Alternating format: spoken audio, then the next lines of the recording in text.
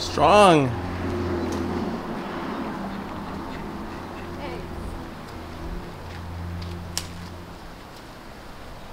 A strong woman. Hey guys, welcome back to Buck Bouquet. If you're watching this today on a Sunday, that means that we got married yesterday, because we're filming this with the anticipation that we're going to schedule this video to come out, well, today, Sunday, February 4th. Yeah, this will come out 1 week later. This is the Sunday beforehand, so it's because we're going to be in Mexico. Yeah, we fly out tomorrow to Mexico to prepare for our wedding week. All of our guests are arriving mostly on like Thursday, some people on Friday, some people on Wednesday, but we want to get there ahead of time to get some of our last minute stuff we have to buy and prepare for the wedding. So we're filming this ahead of time for you. It's 1 week ahead if you're watching this. But yeah, we'll be flying out there in a week early and getting everything ready, and luckily we have our hemp bedding there, and then just in time, if you move that out of the way, we got our chicken feed that we're just about ran out a couple days ago, and it came just in time. Right before we have to leave. Scratch and Peck organic feed gets delivered right to our doorstep. Oh, they still have the old logo right here. They recently revamped. In fact, this is the new logo right here. Go ahead and open up that box, and I don't even know if it's going to be the new design or not. Oh, let's see. Okay. But yeah, it got delivered just today. We went out to lunch, and now it's here. Went out to lunch with my brother and Susie. Yeah. And our niece Danielle. My brother and sister-in-law. Soon to be. Yeah, legally that is. But yeah, the chickens are waiting for their new feed. Oh, this looks different to me. It's probably okay, so it's still the old logo. Oh, it is the old logo. So they are rebranding their logo, and so they did tell us that they're going to start liquidating these old designs. Because nothing goes to waste, and the feed isn't old or anything. But it's not old feed, but just with the new year and all that, they started going with the new design, like Kelly's sweater. But to be non-wasteful and self-sustaining, of course, we're not going to just throw out the old logo until it's got its full use. So I mean, who knows? Maybe that second box is a new logo. But anyway, we're gonna refill all their chicken feeders, their we waterers. Gotta refill the waters, and we're actually gonna rake out and clean out all the chicken poo, maintain our deep litter method. We gotta mix it and add some new hemp bedding on top of it. So our pet sitter, our house sitter, because we got horses and goats and all these chickens and our dogs, you know, so everything is just perfect and easy for them. They have less to do. I'm pretty sure they won't have to refill any of the waters or feeders while we're gone, because, you know, with the 5-gallon, we have many 5-gallon waters around, and their feeder, I think, holds like 25 pounds of feed. It should be good the whole time they're gone. So we'll just we told them that to just check it every day and make sure all the chickens are locked up at night, so everything's good. We're hoping the pet sitter won't have to do anything. My parents are our usual house sitters, but they're of course are going to be attending the wedding, so we have somebody else coming here. Well, then your parents are going to go in a couple days later than us. So they're going. They'll be here for a couple They're going days, Thursday through Monday, so that's not very much time. The pet sitter will be here, so the rest of the time we're gone, my parents will be here, be able to watch everything. But luckily, our pet sitter is a girl that I was in 4-H with. I'm a 4-H alumni. If y'all know what 4-H is, that's why I grew up raising chickens, pigs, steer, cattle, like lambs, goats, and everything. So she has chickens, she has pigs, she's familiar with everything. I feel fully confident. I know her that everything will be taken well care of. Okay, well, the guys want their feeders refilled, so let's get to it, huh, Freckles? Tell your mama. Oh, Freckles? Are you really in charge today? Okay. Ron, you get today off. You get today off, buddy. I mean, they got feed in their feeder, but we ended up using the pellet. We were just using whatever we had left, and now they're gonna get back the what do you call it, the crumble? Back in the day, I used to love to feed pellets, but I've been really loving Scratch and Peck's mash formula. The pellets, of course, you know, they seem to last longer, but I really like their mash. Most chicken brand companies, I wasn't a fan of the mash. I used to feed pellets, but Scratch and Peck's, I love their mash formula. Well, say less. Let's go. Let's put our boots on. All right. All right. And because they think I have a snack on me, they're going to all attack me over there. Well, not really attack me, but they're all going to follow me. So I'm going to put some of the feet over here. This is our hack. On this picnic table. Ricardo builds these. We actually have a video in our DIY playlist on how to build one of these yourself. It's a picnic table, chick-nick table, and they love it. That's not really where they eat, but that's just like their snack table. Right now, I'm distracting them so that we can come in here and refill the feeder. The table's good for feed. We like to put watermelon, papaya on there, or even like if you get one of those like molasses feed blocks, what do they call it for wild birds? Suet? I don't remember. But Suet, I think. Millie, But see, now we got a couple chickens here instead of. Yeah. Oh, look at them over there. That would be them over here right now if I didn't do that. Yep. Just to disperse the crowd. So I create a little distraction. Should I disperse them? There's Ron and one of the little Duclays. I'm surprised Monkey's not over here. She's always first in line. And hey, I think that's the one that just flew out, or was it the other one? Oh, we haven't even told them. We're gonna post a short on our channel, but we'll show you right here. She flew on my parents' roof the other day. We're a 2-acre property, so my parents live in the front house and we're in the back house. She flew on my parents' roof. From like right here. Yeah, from here all the way up onto the roof, and Ricardo had to get on a huge ladder. I walked outside of the door, and I don't know if they all got excited because they always think I have a snack on me. And then all the chickens ran up, and then that little one flew from here directly over the netting. They say chickens can't fly. Roof. She flew. It's because she's so light and weight. Most heavy body, big ladies, they could never do that. Let me see. I forget which one it was. But because she's a bantam, it was this one.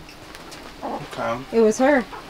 So we should probably clip her wings then while we're here. We're gonna be gone for 2 weeks.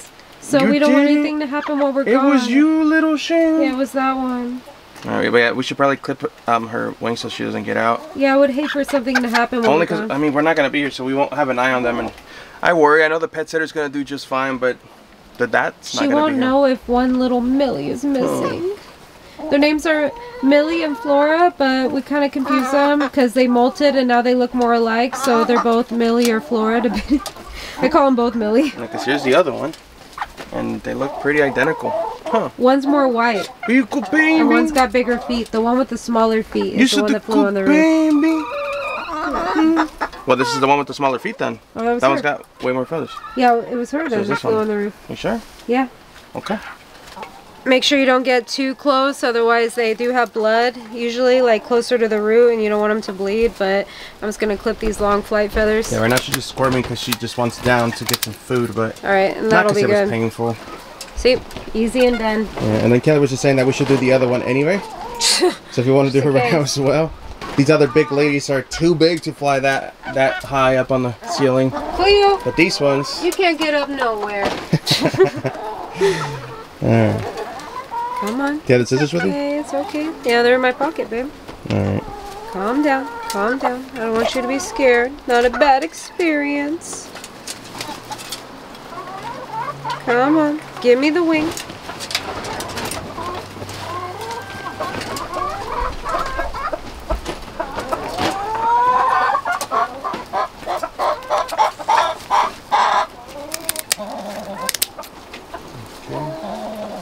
Or do you want to just do one or two? Just do them both. I don't know why I'm not a fan of that. Maybe it's my OCD or what, but I'd rather just... That'll be good. I was asking because some people say that you only clip one wing just to kind of throw them off balance when they do try to fly. So I guess that was my thinking, but yeah, I guess you decided to do both. That's alright. Alright. It'll work. They got a new fresh cut. You guys good, ladies? Yeah. They want the num-nums. Cleo, you first dibs? Miss Cleo. Talk about it. Miss Cleo. That's my interpretation of Cleo's talking. Oh! What happened? They almost got scared. You scared them with your... Oh. We actually had a hawk here the other day. I heard them all yell, and usually it's nothing, and I come out here, and I couldn't believe it. There was a hawk perching here on our monkey bars, and our little frizzle Polish Juanita was just standing right here next to it. So I came out here, scared it away, and we locked them all away for a few hours. I haven't seen the hawk since, but I like to get some bird netting over here, so hopefully that won't happen again. But usually we have a bunch of ravens that live here, and the ravens keep the hawks away. They are very devout in keeping the hawks away. We saw them battle them in the air multiple times, and I'm pretty confident in our ravens, but that scared me, and I think we should probably do something about it, but it's been like a month. I was gonna say, but that's also why we have like a shade cloth right here. Yeah. And then that's why they're so close to our house, because if we hear any sort of scuffle or noise, we look out this window and we could immediately rush out here if we need to. It hasn't happened, with the exception of that hawk that was sitting there, but everyone was okay. Everyone was okay, and the hawk was tiny. It was about the size of that Millie. It was this little thing. It kind of blows my mind that they hurt chickens, like, but it was here, and I was scared, and I scared it away, and it hasn't been back since. Probably the ravens keep it away. They kick their butt in the air, man. Those ravens are tough. But I seen a hawk a couple months ago, actually, with a poor thing, a dead dove in its leg in the neighbor's yard. Yeah, that was pretty sad, but you know, that's the circle of life. You know, nature's got to eat. You know what else is sad? No. That we're gonna have to clean the yard right now. Yeah. But let's get to raking. We want to leave the yard looking good for our pet sitter. So let's get the rake, the shovel, a mask, and let's go. See, Kelly's already sad thinking about having to clean. I'm thinking about how cute our Niffy is. I saw a baby photo of her pass on my Facebook memories. It was a couple years ago today that she was a baby. You're a baby, Niffler? Yeah? You skittish right now? Ooh, I couldn't get her.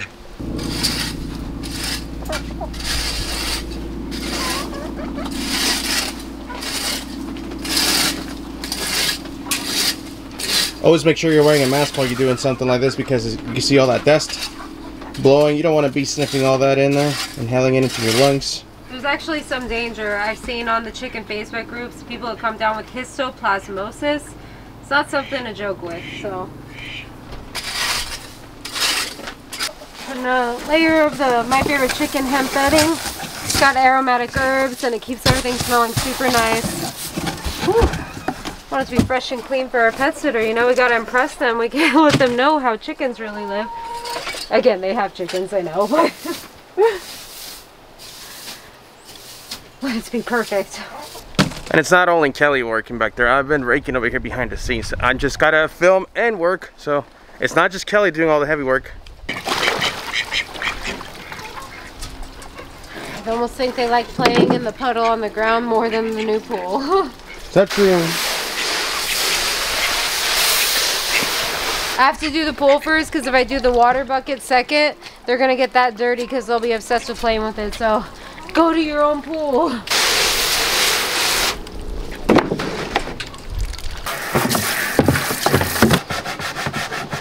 Hey, we got a duck in the pool already. It's not even filled all the way yet. That's Boo. It's not even ready yet, Boo. What are you doing? Huh? You want to swim already? All right. Got some fresh, clean water thanks to the mama. Yeah, that's a wrap. Here comes Ron. Ron, He's come on, buddy. Me Sasquatch. On, buddy. But yeah, we got the run and the waters and the feeders all filled up for our pet sitter. I think she's gonna be just fine. The ducks are now swimming in their new pool. That was full, but it's already like half full because they've been playing. Look at all the mess they made. They flap. They flap around and they splash everywhere. They made a big old mess. Yeah, everything should be ready to go. All the feeders are full. 3 little birds. The waters are full, like I said. We are currently on our honeymoon. If this came out today, that means that we're not home and we're on our honeymoon somewhere in Cancun or Isla Mujeres. We should be back by next weekend with a brand new video. We just want to say thanks for watching. Thanks for joining us on this video. And then Kelly's gonna say something as well. Hopefully I can see her getting ready. I'm getting ready. Hopefully we can show you some of our wedding. It should be really fun. It's in Mexico. We're gonna have mariachis and his whole family that lives there is gonna be there. We're gonna be dancing, bailar. Well, we're getting married in Guadalajara, Mexico, Jalisco, where actually the music mariachi was invented. So we couldn't just not have a mariachi band playing at our wedding. So we're gonna do that. Some of our followers have been asking if we're gonna post a video of our wedding, and we'll try. I don't know. I was gonna say I don't know. I don't know if we're gonna do that, but maybe other stay people tuned. will have like little clips and we can like patch it together or something. Well, we're gonna have a photographer and a videographer there, so maybe we could publish that, but that's a big maybe. We'll see. Yeah. If you guys want to watch it, I guess leave it in the comments. I don't even know if you guys want to see some people any of already that. mentioned it. But if you do, I guess leave it in the comments, and we might post our wedding. Ramos. That's right. Yeah. But anyway, which actually means bouquet in Spanish, and that's hence the name of our channel because we always knew that. That's right. We So were Bok meant to Bok be. for the chickens, and then we started doing some gardening around the yard. And my last name being Ramos, which means bouquet. So Bok Bok bouquet, and Kelly's now gonna be a Ramos as well. I mean, a bouquet. So stay tuned. Like I said, if you do want to see some of the wedding video, leave it in the comments below. We may or may not post that, but big ol' maybe. So thanks for joining us, guys. We'll see you guys next week. Much. Have a good one. Bye.